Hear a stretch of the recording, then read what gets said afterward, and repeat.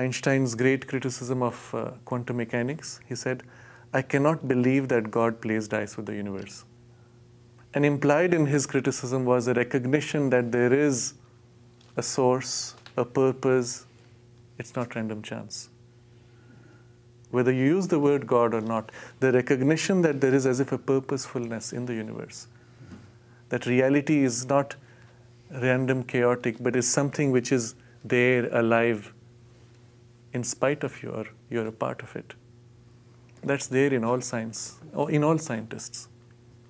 You mentioned Einstein. I mean, interestingly, Einstein is revered as, the archetypal great scientist of the 20th century.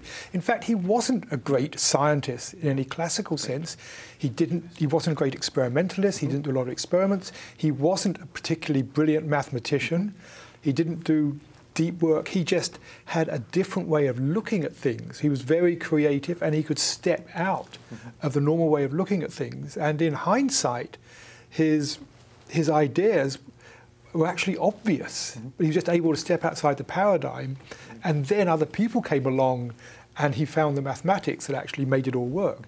But he was actually just someone who could step outside it, and he had awe. He looked at the world in a very magical, spiritual way. So that's what made him, a great scientist in our eyes, not because he was a classic scientist, but because he could step out of the world.